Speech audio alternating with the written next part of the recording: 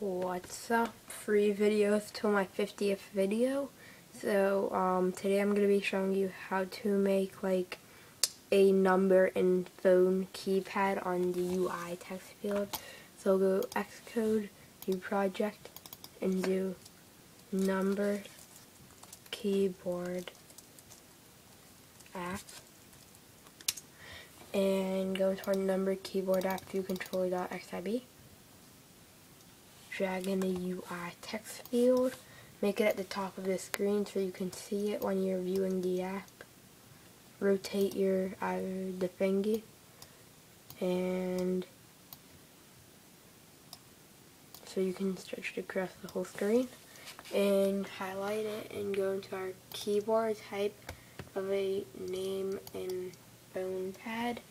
So do save and quit, build and run. You have succeeded.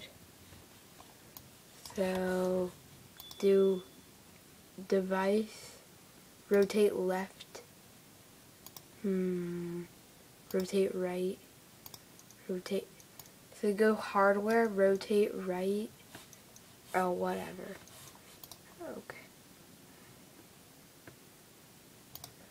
Okay, so we can click on it and you have this. And when you click the 1, 2, 3, it takes you to the phone pad. And so thanks for watching, subscribe.